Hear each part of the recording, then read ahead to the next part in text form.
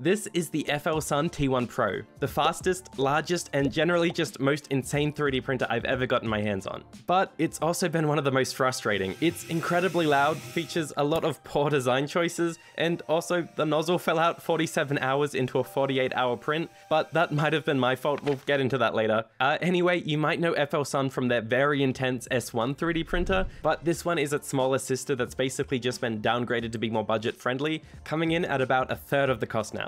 But like the S1, assembly is required.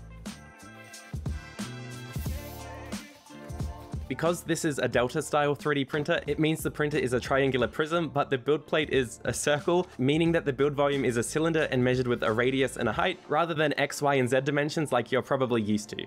And another thing you might have noticed is that it's just really tall, so please forgive me for any awkward camera angles in this video. Anyway, after putting the top on and screwing the main body assembly together, it was time to attach the extruder, and this is where things started getting really fiddly. I had to screw in 2 of these tiny screws and 2 regular size screws on each side, so 12 total, then attach it to the 3 arms. And it was a pain. The footage here is bad, but you can see me struggling against the spring to pull apart each arm so I could align the pins that connected them to the extruder, if that makes sense. And also, if I bumped it wrong, these little spaces that go over the pins would go flying off somewhere. So yeah, just a really fiddly step. I wish there was a better way to do this. But after that was done, thankfully, the rest of the assembly was easy.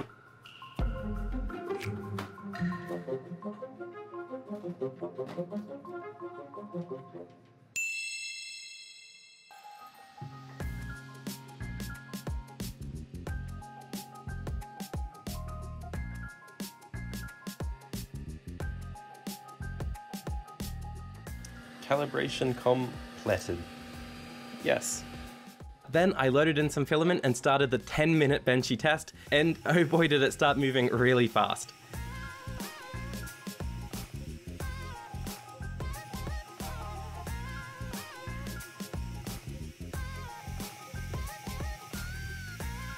And here it is, there's a bit of stringing, poor overhangs, and some surface finish issues, but for a really fast 10-minute print, this is acceptable quality. Obviously, if you want a high quality final part, I'd definitely slow it down a bit, but for prototyping, I'd be very happy with the quality trade-off for going this fast.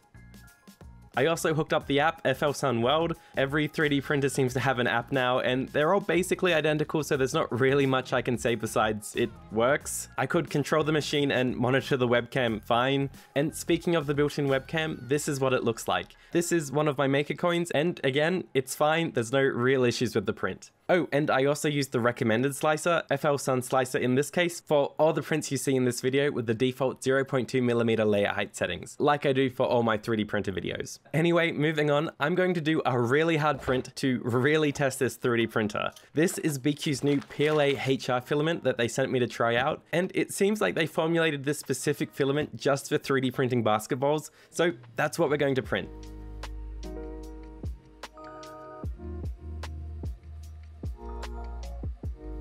However, when trying to load the filament, it seems like it got a bit jammed, but that's okay, it happens sometimes, it's a 3D printer. I couldn't get it to feed forward or unload the filament, so it was time for some disassembly to manually dislodge it. And luckily, a video guide is available, but unluckily, this is the worst designed extruder assembly I've ever come across, and you'll see why soon. Anyway, the first step was to remove the cable, the air duct, and then 2 screws with 1 on each side. The first screw is easy to get to, but the second one is impossible to remove with the included hex key. The trick is to get one that has a tip like this, so that you can unscrew it from an angle without damaging the screw head. After that, there were 6 more screws on the underside, and I had to use my phone camera so I could actually see what I was doing here. Also, make sure you don't drop any screws, otherwise they'll fall into the void, and there's no way to get them out.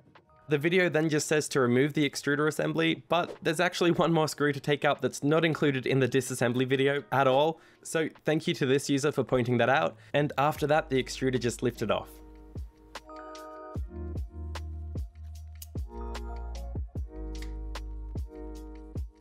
And of course, all the connectors are glued into place. They can't make it easy for me, so I had to snip off all the glue before I could then unplug everything, take out more screws, and disconnect the hot end. Then, after a few more screws, I found and removed the issue. I won't lie, this was a real pain. I've never had to undo something like 15 screws just to get at the extruder gears. It all just feels so poorly thought out. Also, the fan screws don't actually screw in anywhere, they just get wedged between the heatsink fins, and also this black cover was really annoying to get all the parts back into. But I did manage to get it all back together okay. Luckily, I had an exact M3 screw to replace the one that fell into the void. Anyway, after that ordeal, I loaded the filament again and started the 48-hour basketball print.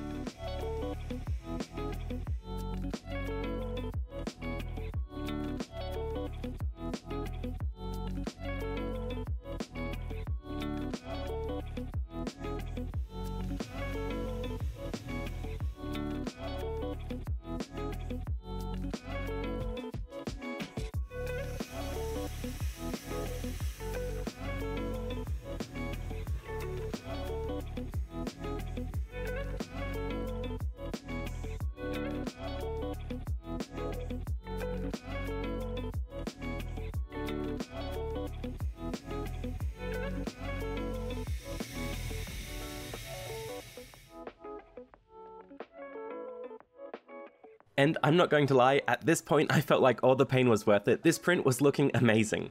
Until something started happening, the nozzle was colliding with the print and the overhangs were not looking good at all. But there was less than 1 hour left and I didn't have enough filament to start again, so I was hoping it would finish. It didn't have to look good, I stopped caring at this point, it just had to finish. And with less than half an hour to go, it was looking very mangled. I was starting to lose hope here, and then the nozzle fell off. You can actually see the exact moment I realized here.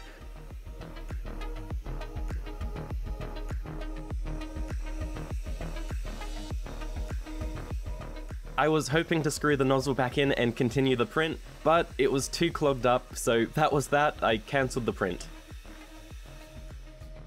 And here's what I've got. Now, I can't assume this was the printer's fault. Maybe it was my settings in the slicer that caused the collisions, or maybe I accidentally loosened the nozzle when I was reassembling the extruder assembly. All I can really say is that I've never had this problem with any other 3D printer. But for the sake of this video, let's assume this was just a freak accident and nobody's fault. Anyway, I'm going to try to fix the basketball later on in the video, but for now, I removed the clog and reattached the nozzle off camera. But as I went to unload the filament, I was greeted with a text label. The extruder had reached 180 degrees and then stayed there for a few minutes without unloading, which is just a tiny bit concerning. This is the latest firmware, by the way. The only thing I could do was turn the printer off and on again, which fixed the issue.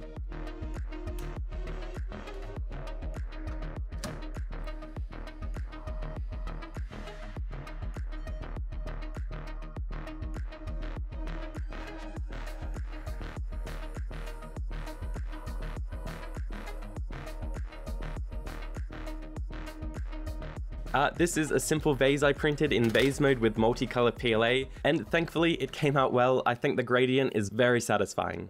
Before we continue with some more intense testing, just a quick thank you to PCBWay for sponsoring this video. They've recently helped me manufacture some of my designs, like this aluminium mold that I've since used to recycle filament waste into these cute multi-tools, as well as this chrome-plated CNC car badge, and this clear resin 3D printed phone case. And the best part is that their online services are really easy to use. Just upload the 3D file, select the material and surface finish you want, then they do all the hard work and ship it out to you when it's done. If you're interested, check out the link in the description to save $5 on your first order. Cheers.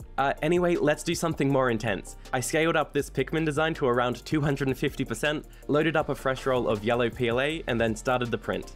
The first few layers were looking good, so I went away, and then this happened. The filament runout detector had triggered because of this huge filament tangle. How did this happen? I think after the printer auto-leveled itself, it raised the extruder back up, which then pushed the filament off the spool, and as it went to print again, it obviously got tangled. Or it might have something to do with this whole thing. These clips aren't very good, they don't stay in position properly, they make the filament bend at sharp angles, and sometimes they just get pulled off from the filament being dragged through them. Anyway, I sorted out the tangle and then restarted the print, this time without the auto-leveling.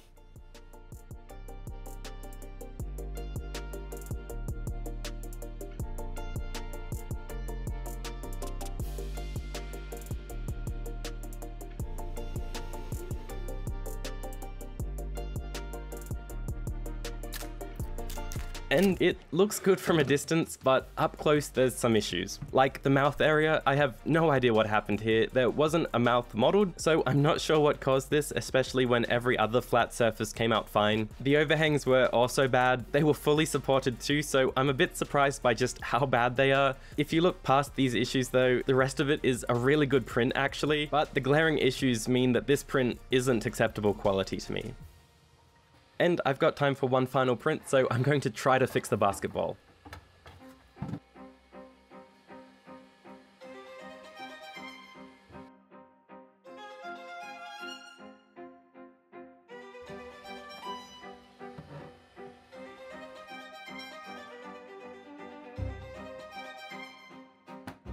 Okay, so I was hoping I could melt these two parts together using my soldering iron, and it looked like it was working until I gave it a bounce and yeah. So instead I just used a heap of super glue and pressed it together.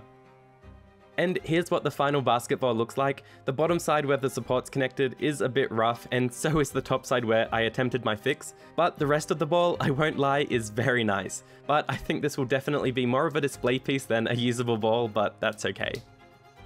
Okay, so what are my overall thoughts about the Flsun T1 Pro based on my first experiences with it? Firstly, it's incredibly loud. For context, a closed door and an entire kitchen is between me and the T1 Pro, yet it's louder than the X1C in my wardrobe. Secondly, this printer wasn't designed with easy disassembly in mind. There's so many screws just to access the extruder gears like you saw earlier, and they're different sizes and hidden where you can't see them. And finally, just all the bad design choices. The filament cable and fan routing is just bad. Having inaccessible voids where screws can fall and never return is bad. The system crashing is bad. The auto leveling causing filament tangles is bad. Maybe with some tinkering, I'm sure you can fix these issues and improve upon this 3D printer, but with my videos, I test the out-of-the-box experience with the stock configuration and the stock settings, and maybe you'll have a better experience with this machine than I did, but considering my experiences, I was not impressed with the Flsun T1 Pro.